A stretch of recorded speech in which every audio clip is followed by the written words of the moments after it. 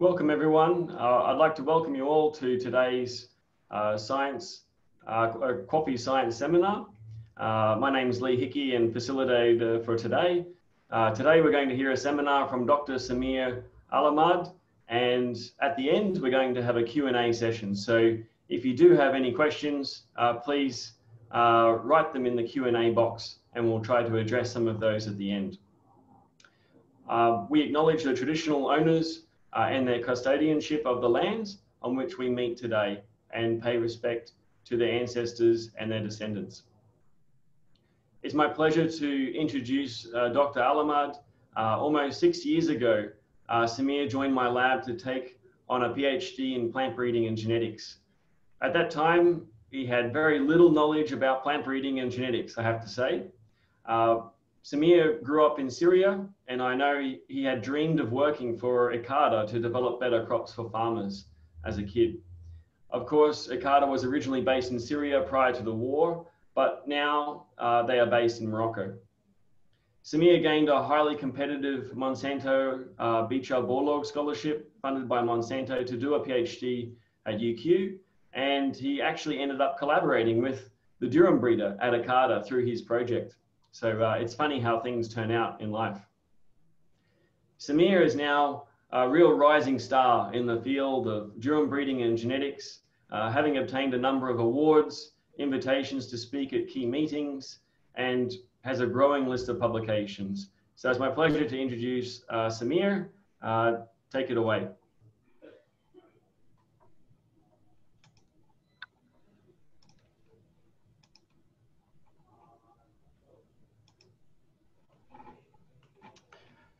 Yeah, thank you, Lee.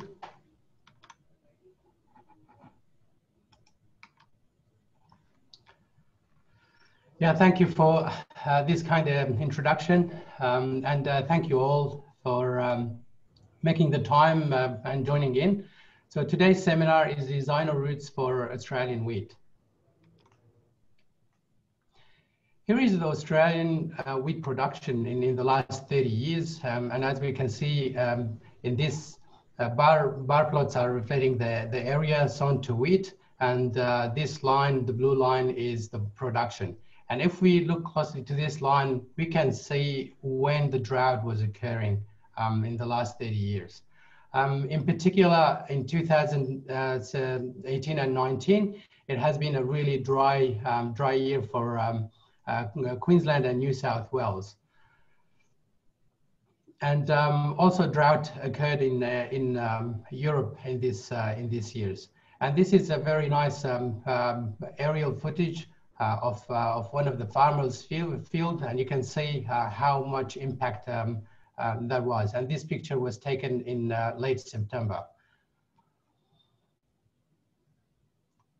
Plant breeders have done a great job delivering our modern days varieties and cultivars, but so far they have focused on only above ground traits. And starting from the Green Revolution until now, plant breeders have improved harvest index by selecting for shorter plants and high yield. But when we look at the harvest index, we can see that only above ground traits are included in the equation. But what about roots? We know roots are really important for taking in moisture and fertilizers, but really they're not included, and they are 30% or more of the whole plant biomass. So why do wheat breeding programs have struggled to incorporate and select for these important traits? Well, first of all, phenotyping root system architecture is really difficult and laborious, and requires a reliable method when it comes to high repeatabilities. In the glasshouse, it could require really expensive infrastructure for phenotyping a large number of plants in the glasshouse, and also in the field, it could be really difficult traits to measure. In wheat, we don't have a good understanding of the genetics controlling root system architecture, but there has been some really nice work done in some other crops like rice. I really like this example because it's a model highlighting the potential, what we could do, for bread wheat. And this work has been done for rice. And so what they did, they cloned this gene, DRO1 gene, which is responsible for higher root branching and higher root numbers at depth. And this was really correlated with high yield in the drought conditions. In optimum field conditions of plants, when plants are grown in really wet and good in-season rain, it is really not a good decision for a plant to invest in root system architecture, because having more superficial and linear roots at the top could be advantageous for capturing all these nutrients in the upper layer of the soil. There could be a big penalty on having more roots at depth. But when the drought hits really hard towards the end of the season, having higher root numbers and more roots at depth could be really advantageous and rewarding for yield under these environments.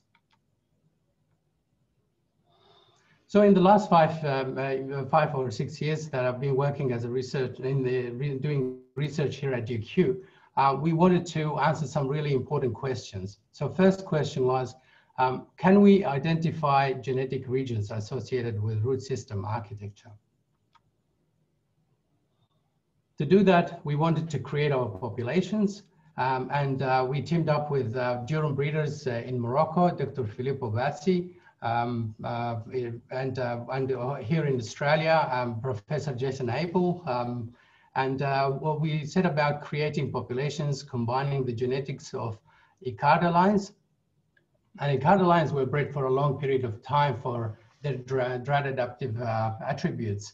And Australian cultivars are very well known for their quality parameters. So what we wanted to do was to combine these two distinct genetic pools and perhaps study the root system architecture in these populations and other drought adaptive traits. So just to give you an idea of how we created these NAM populations, we crossed a number of Icada lines to two Australian cultivars, Jandaroy and DBA Aurora. And we did 6 generations of selfing using a single seed descent method. And to do that really fast, we used speed breeding, where we expose plants to extended photoperiods and controlled temperatures. And after getting to these really nice homozygote lines, we genotyped them for using Darcy marker platform. Then what we did, we looked at the roots and did root phenotyping using the clearpot method. We looked at the seminar root system architecture and did some work, shovalomics, on a subset of lines to correlate it with the seminar roots. And when we did the correlation, we found a reasonably good correlation between the nodal roots and seminar root system architecture. So what we wanted to do after that, we wanted to use the clearpot method for phenotyping and selecting for our plants. Using phenotypic data for the subset of NAM, just under 400 durum NAM lines, and using really good genetic information, so high quality Darcy markers, we were able to identify this major gene on 6A chromosome for durum wheat. And when we looked at these correlated markers, they were really in high LD, which means the likelihood of them co-inheriting is really high. So we use those markers to construct this haplotype network. And we found that the majority of those lines we're falling into two major haplotypes, HAP1 and HAP2. One of the other traits that we wanted to look at was root biomass.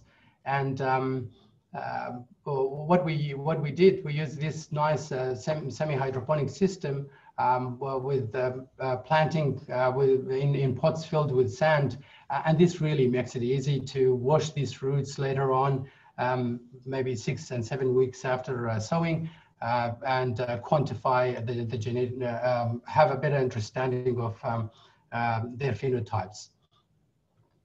In bread wheat, we were lucky enough to find a gene, major gene controlling root biomass.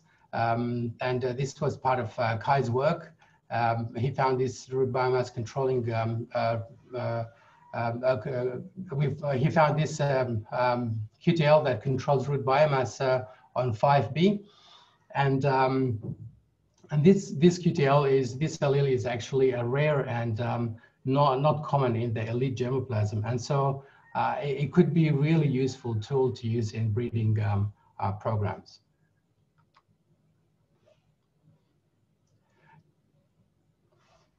So the question is, can we develop breeder-friendly markers for selection and breeding? Now that we found 3 QTLs, one in bread wheat, controlling high root biomass, and 2 in durum wheat. One is for root angle, and the other one is for root biomass. Well, to do that, we teamed up with Broad's Northern team in Gießen, Germany. And in particular, Manar has been playing a pivotal role in validating and developing of these cast markers. So based on the SNPs that we identified for these three QTLs, Manar used their sequences and optimized the conditions in PCR to better trying to develop a locus-specific cast marker for the polyploid genomes. For those who don't know, bread wheat and durum wheat is a tetraploid, and bread wheat is a hexaploid. So it really could be tricky to find these locus-specific cast markers. And Manar has published recently a paper that details and he guides the process. So for those who are interested, that they could have a look at this paper. Now that we understand the genetics of root system architecture traits and the developed user-friendly markers linked to some of those key genes controlling root system architecture in durum and bread wheat, now can we estimate the value of root traits to support yield? So to investigate the value and the link between root traits and yield, we tested a subset of 200 NAM lines in really diverse environments. Some of those environments were high yielding. South Australia, lots of in-season rainfalls, in Roseworthy, and also in Morocco, in Marshush Station, and in Queensland, in Tazari and Warwick, where we had really severe drought in these years. We also wanted to look at the link between root traits and staggering. So a lot of inspiration comes from the work that has been done by our researchers here at UQ on sorghum. And the way they define staggering trait is the length of grain filling period from flowering time all the way to senescence. And this trait is really complex. It could be a consequence of plants using less water early on during early stages of plant development, and shifting that use to later on when after flowering, post-anthesis, when using water is really critical for the plants. Alternatively, it could be a mechanism where plants have better access to water in the soil profile by having an improved root system architecture. So this is how they define root stay green. In bread wheat, Karine and Jack has done a really great job modeling the senescence rate by fitting this curve from flowering time all the way to full maturity, and extracting a lot of parameters associated or linked to stay green, like the area under the curve, for example, which is the length of grain filling period that I mentioned. So in our research for durum, we wanted to investigate those stay green traits, and what we did, we looked at, we measured flowering time and NDVI measurements from flowering time all the way to senescence in our trials in Warwick. And when we looked at the correlations between stay green traits that we measured in these trials and yield, we found a reasonably good correlation, as you can see here.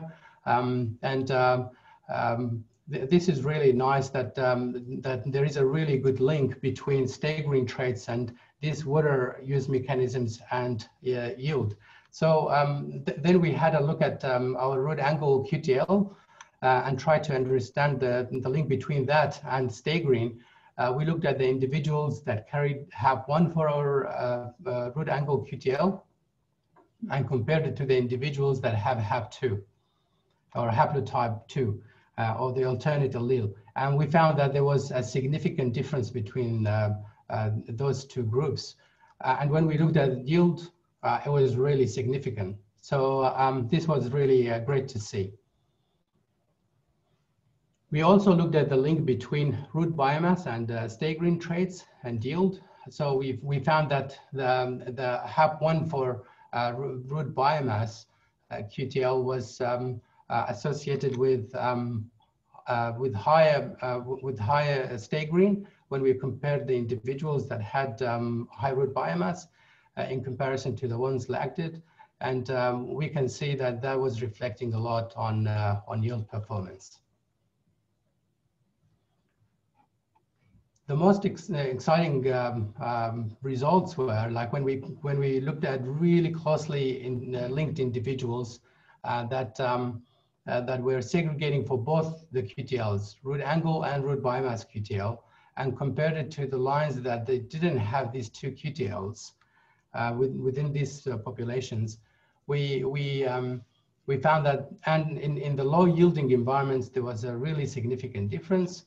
But when we looked at the high yielding environments, we could see a similar trend.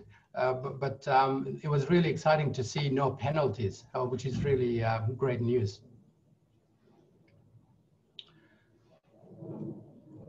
While there was a really nice link between roots and yield, the variation for yield performance was not always explained by roots.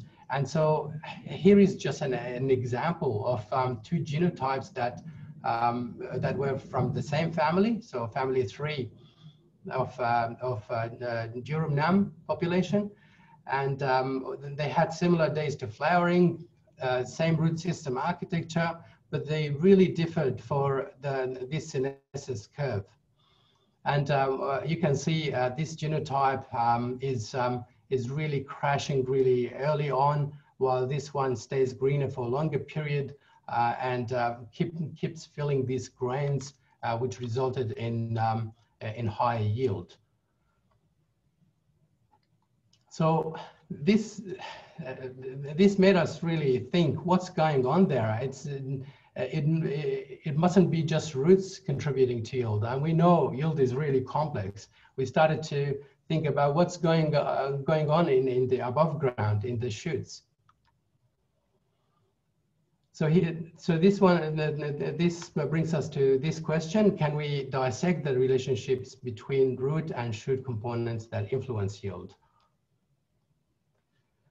So we really got to start look at have a closer look at the shoot component and provide a full picture about how these are contributing to yield, and perhaps using the phenomics technology which really assisting us to do this. We might be able to better dissect those canopy traits.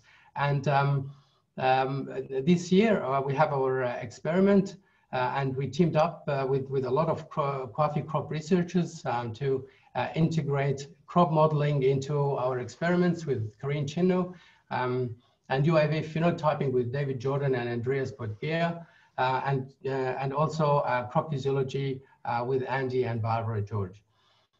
So with UAV, it's really great things. The great thing about this UAV phenotyping is that this technology has the capacity and opportunity for showing us things that we cannot visualize and see it with our own eyes. Things like canopy temperature, for example, that could be indicative to successful root systems.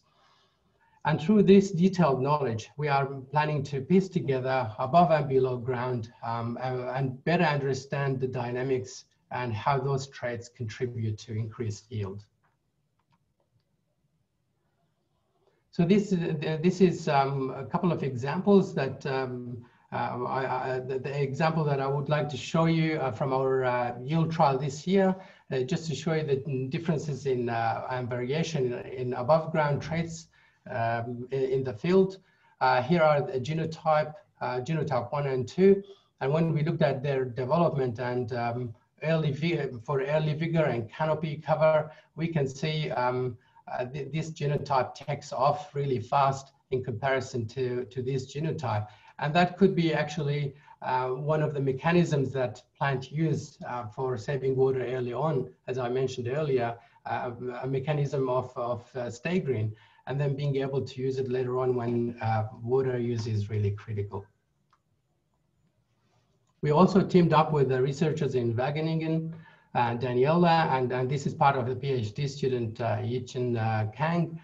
She just came on board, and they've been doing really some nice work looking at the rate of canopy development using all of our NDVI data for early vigor. And what they've been doing, they fitting these spline models where they're really flexible, and we can extract a lot of information from this.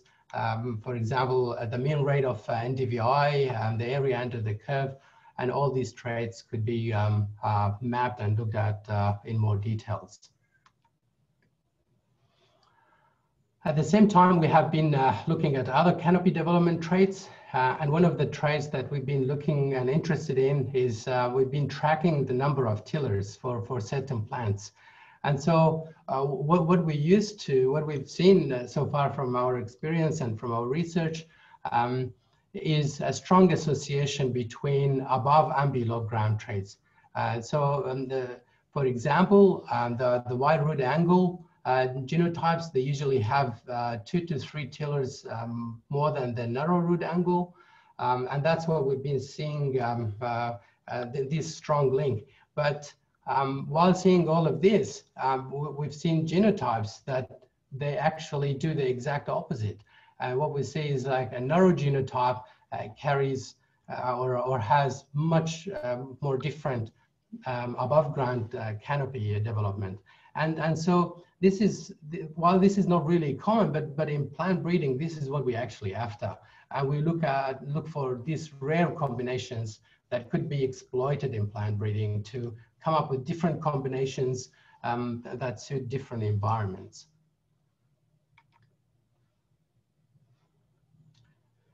So to take this to the next level, can we modify root systems of elite varieties without modifying the shoot?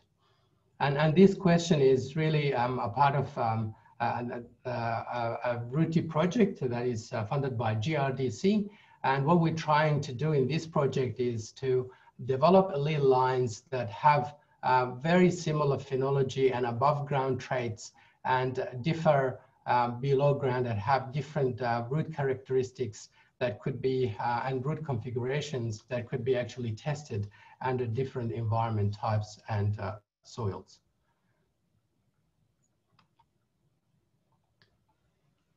To develop these elite lines, Charlotte Rambler, she's a PhD student. She's done a great job combining two methods of screening or phenotyping seminal roots and root biomass, combining it with marker-assisted selection using the markers that Cas markers we developed. So she starts screening seminal roots, the narrow and wide, high and low root biomass. She runs the markers and further selects, and those highly selected individuals, they get backcrossed to the recurrent parent. And she's done this a cycle of selection a few times. And here is just to show you the selection that she's done on, or phenotypic selection she's done on root angle for bread wheat. The problem here was we didn't really have a good Cas marker for root angle, because root angle in bread wheat is controlled by multiple genes with minor effects. So it was really hard to develop a marker for that. Although we were lucky, we found 3 other markers and we developed 3 Cas markers for other traits. But Charlotte wanted to use phenotypic selection and perhaps use the tails after doing backcrossing, selecting for narrow angle and wide angle, and in the BC2F2. And in the next generation, in the BC2F3 progeny, here you can see really a good result. We can see that we developed elite lines in the background of Bolog as a recurrent parent, but really narrow and wide lines in all these four backgrounds. So phenotypic selection really worked. So from this pipeline, we selected 120 genotypes per background, and we took those lines to the field. And this year they are growing now in Gatton. While they're growing there, Charlotte took the opportunity and started measuring some above ground traits like flowering time, plant height, spike length. So to have some control on her selection. So what she did after that, she further selected individuals from these 120 genotypes. She selected 20 genotypes or elite lines that have very similar Bolog background and differ below ground. So we had different root configurations, but similar above ground traits for all our backgrounds. And here is just another example of the Bolog, just to show you the 20 lines that Charlotte has selected. Here is Bolog, the recurrent parent, and here are the donor lines. And as we can see here, those genotypes have a similar root angle to the recurrent parent, but we have recovered a lot of root biomass from this donor line, which is really great to see. And also these donor lines, we've recovered higher and narrower root angle from this donor line, which those lines, those progenies have very similar above ground Bolog, but differ for below ground, as you can see. These two lines are really interesting because we can see the donor line here and Bolog have very similar root angle, but those two lines are showing transgressive segregation and have outperformed both their parents.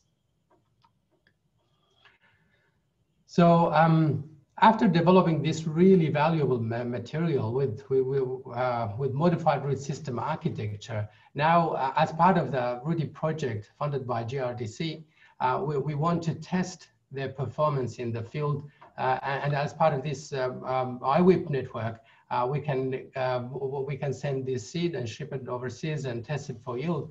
But we are really fortunate to team up with a team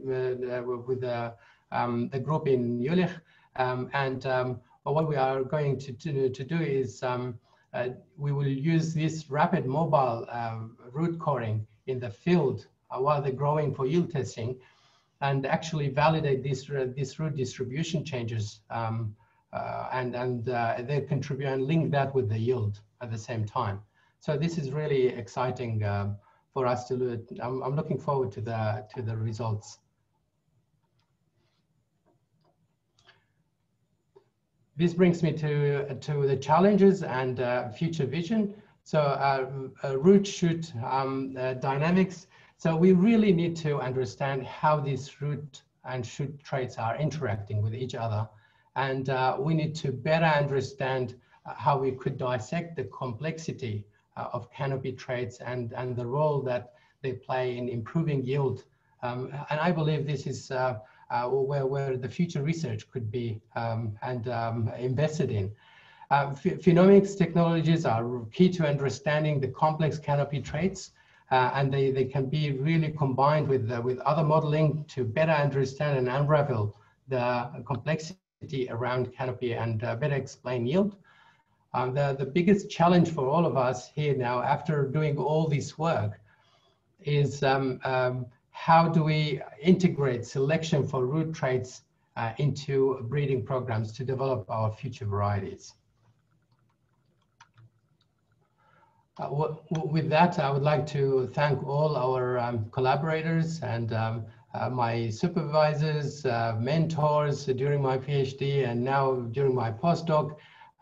Also, I would like to thank the funding bodies, GRDC and IWIP, also the international, the MBBISP, which is the Monsanto Bishop Bollag International Scholarship that funded my PhD. Thank you. I'm happy to take any questions.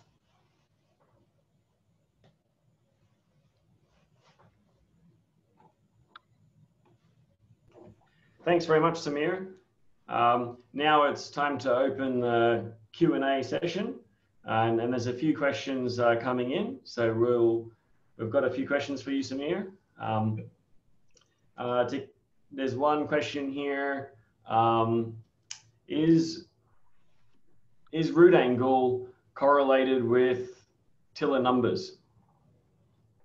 Yeah, well, so far what we've seen, as I mentioned, there is a high link between root angle and tiller number. And what we've seen is the wider root angle is actually linked to more tillers above ground, and narrower root angle with less number of tillers. Okay, thanks, Samir. And what about the correlation between, your root traits measured in the glasshouse environment? Yeah. It's not the field, it's an artificial environment. How does that translate, or what's the correlation like to the field? Yeah, well, what we did, we wanted to do a validation after we did, so we did two experiments. Well, the first one was seedling stage in the glasshouse, and we looked at shavolomics, but we also did an intermediate experiment where we had boxes or chambers to look at more mature roots. And we found really a good correlation between those. And our results for durum wheat were actually similar to the results that have been reported by Roberto's group in Bologna. So yeah, a correlation about anywhere between 0.6 and 0.8. Okay, you've looked at root angle and root biomass as some of the key traits so far in your research. Are there any other root traits that could be of interest or value, do you think? That's a really good question, Lee. We know that root angle and root biomass are great traits to look at to know the distribution of roots at different layers. But really, there are some really important traits. For example, root hairs. We are collaborating now with a group in Thailand. We have a student where they are going to have a closer look and quantify these important traits. Especially, they've seen that there is a lot of interaction between root hair and the nutrient uptake and also moisture. So this is an area that could be further looked at, and we are in progress. It seems your seminar, Samir, has really sparked some interest in terms of the connection with the above ground components, in particular tillering. There's some more questions coming in on that topic. Particularly some members of the audience, they want to know, is the link between root angle with fertile tillers or non-fertile tillers? Have you looked at this? Yeah, well, this is a really good question, Lee, because if you've seen those the comparison between the lines, you can see at flowering time the number of tillers drops, and that is because few tillers die. Well, we are this year. We're doing a lot of work, and we would like to look further towards the end of the season and count all the tillers and also count the tillers that made it to the end, not just flowering. We might look at if they filled that grain or not. So we will dissect this trait better. Well, it sounds like you're hopefully you can start to answer that question at the end of the season. There's a question here from Erin. Do you see differences in root and tiller traits and their relationship change with management practices, especially, for example, planting density? Do you see the dynamics change in this situation? I think this is a great question from Erin, there is a lot of potential combining those traits with management. And so for future, I'm just hopeful that one day we could look at quantifying or comparing those different root configurations, like, for example, having narrower root angle and more density of plants as a management practice, how much that will be in terms of yield for farmers' benefit. And these questions could be investigated. We actually haven't looked at that, but this is a really interesting question. Some good opportunities for future research, I'm sure. There is a question here about root length. Have you measured root length on these materials, and have you identified lines with high and low root length?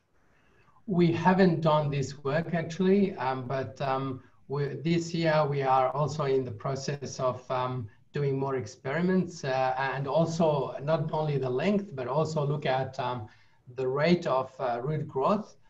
We might monitor how fast the roots grow at different plant growth stages. And that could be really interesting to link it with our stay green traits later on. A question here about stay green. Do you see differences in protein content in the grain for lines that have differences in stay green? That is a really nice question, especially for durum wheat, because durum is a quality product, and most of our durum turns into pasta in Italian millers. So it's a very good question.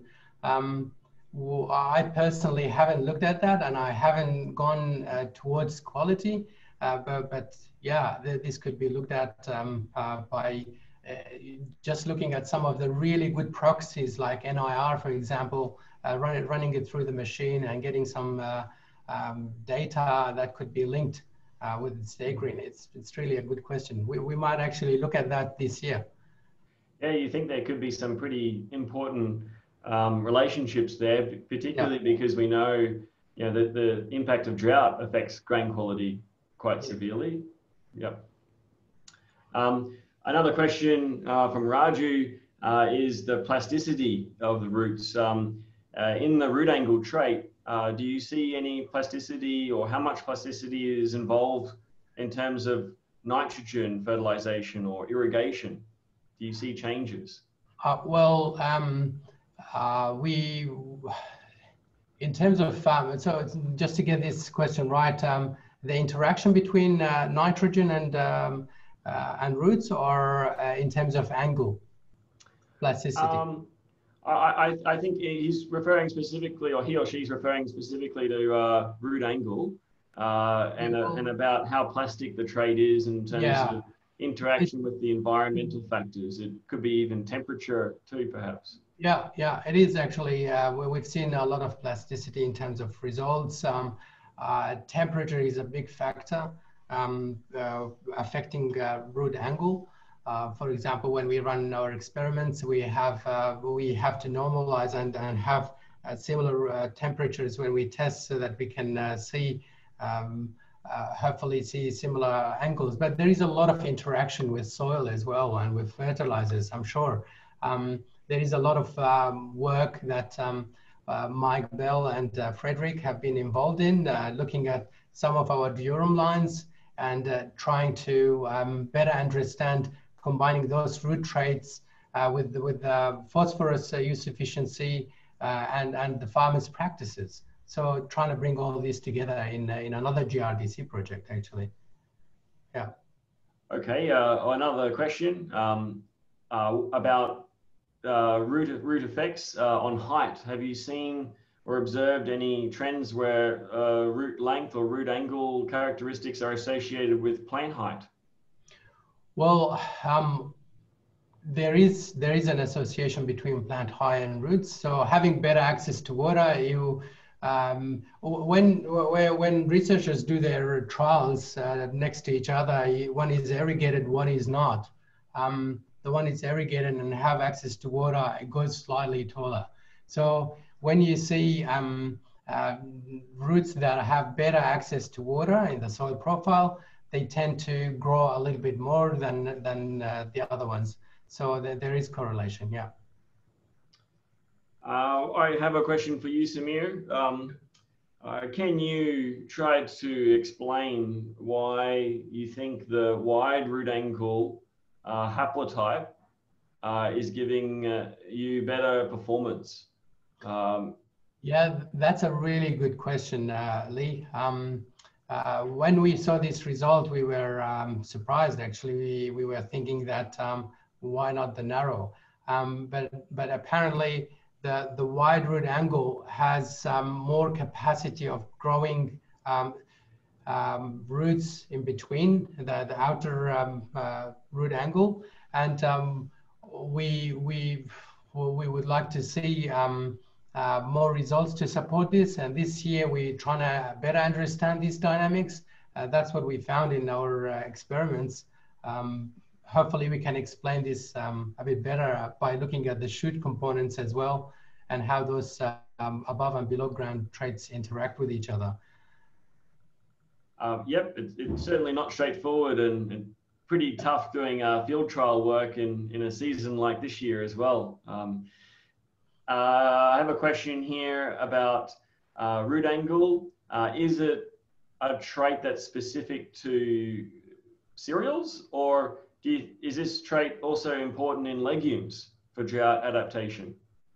I think, yeah, I think this trait is really important for all the crops that don't get flooded by water. For example, cotton or rice, or even rice, if it's grown in not in flood, it could be an advantageous trait. So we have all sort of crops that will rely heavily, and most of them grown in really marginal areas, like where there is very limited water. So having optimized root systems could really benefit the crops. Okay. I think that's about it for the questions. We might leave it there, and want to thank you again, Samir, for a really good seminar. And I'm sure if people have more questions, they could reach out and flick you an email. Thank you for having me. Thanks a lot. Thanks, everyone.